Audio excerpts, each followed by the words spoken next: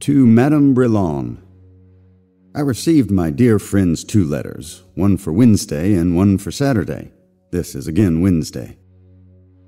I do not deserve one for today because I have not answered the former, but indolent as I am and averse to writing, the fear of having no more of your pleasing epistles if I do not contribute to the correspondence obliges me to take up my pen, and as Mr. B. has kindly sent me word that he sets out tomorrow to see you, instead of spending this Wednesday evening, as I have done, its namesakes in your delightful company, I sit down to spend it in thinking of you, in writing to you, and in reading over and over again your letters.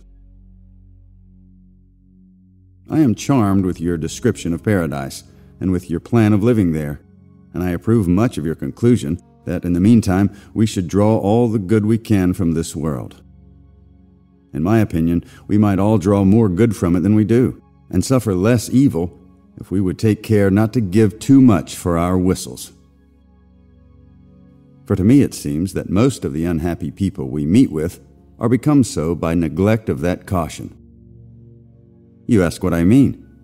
You love stories, and will excuse my telling one of myself.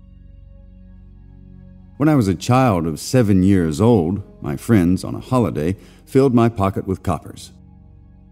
I went directly to a shop where they sold toys for children, and being charmed with the sound of a whistle, that I met by the way in the hands of another boy, I voluntarily offered and gave all my money for one.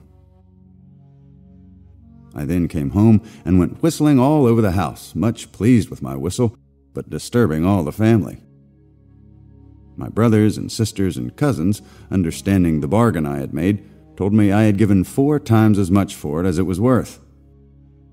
Put me in mind what good things I might have bought with the rest of the money, and laughed at me so much for my folly that I cried with vexation.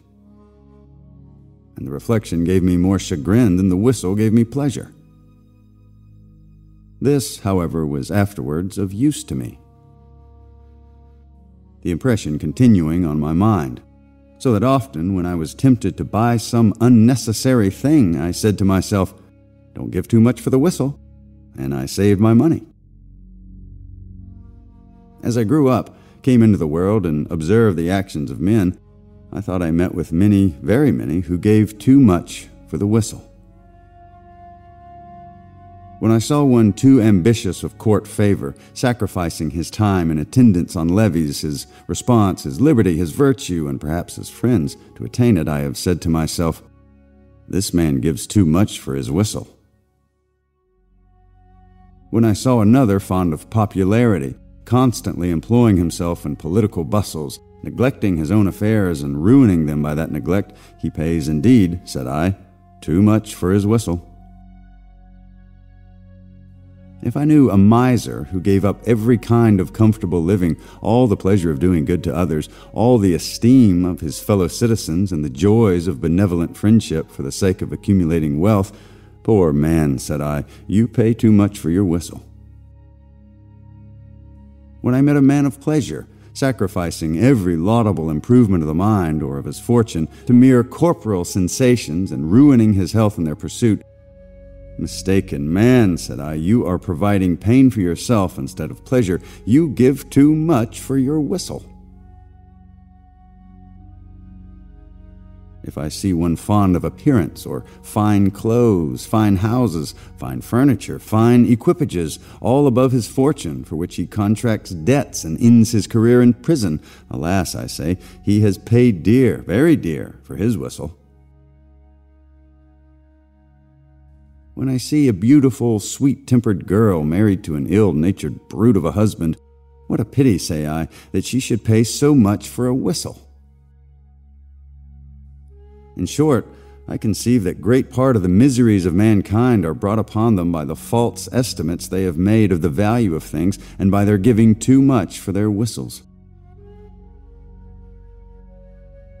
Yet I ought to have the charity for these unhappy people, when I consider that, with all this wisdom of which I am boasting, there are certain things in the world so tempting, for example, the apples of King John, which happily are not to be bought. For if they were to be put to sale by auction, I might very easily be led to ruin myself in the purchase, and find that I had once more given too much for the whistle. Adieu, my dear friend, and believe me ever yours very sincerely and with unalterable affection, Benjamin Franklin.